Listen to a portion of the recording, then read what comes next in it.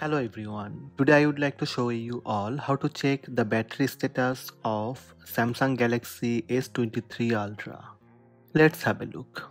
First, from home screen, swipe up from the center of the display to access the app screen. Then tap Settings app. In Settings, scroll down little bit and tap Battery and Device Care. Again, scroll down and tap Diagnostics. You can tap Continue Testing or Show Test. From here, scroll down and tap Battery Status.